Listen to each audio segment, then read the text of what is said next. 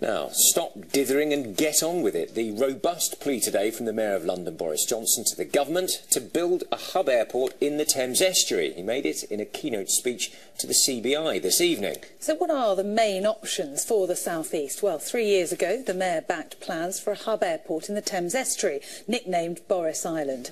A year later, the architect Norman Foster announced his own scheme for a new airport on the Isle of Grain.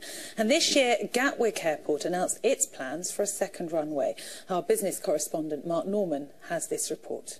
Heathrow is full, isn't it? It's chocker, it's rammed, it's bursting at the seams. There is no earthly use building an extra runway at Luton or at Gatwick, the estuary site that offers the most phenomenal potential for growth, for housing and for regeneration.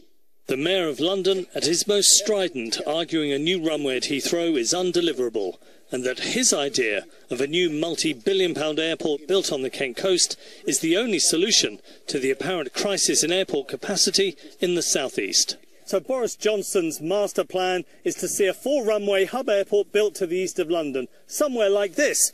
He's talked about the so-called Boris Island out in the Thames estuary. That's Southend away in the distance and the Thames heading off into London. Or perhaps he'd like to see the Norman Foster plan built, 4 runways here on the Isle of Grain. He believes it would create almost 400,000 jobs in the region and connect industry here to the rest of the world.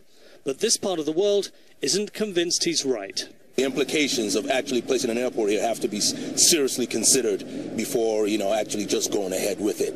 If you live here, it's a bad thing, but for people outside the village, they might think, oh yeah, it's a chance for a job, but you got to think there's kids that are living there, going to school down the road and that. I think Boris has just asked for a bit of publicity. I don't really think that an airport down here would do us and UK any good whatsoever.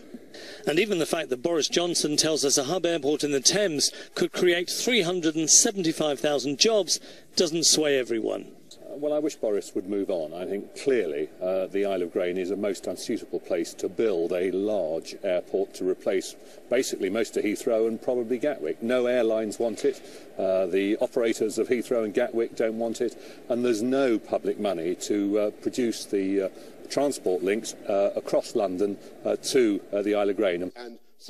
As Boris Johnson finished speaking, everyone could perhaps agree with his final words, if not his solution. I'd say, end the dither, cut the cackle, give London a hub airport that is adequate for and commensurate with the ambitions of the greatest city on earth. Thank you very much indeed for listening. Mark Norman, BBC South East Today.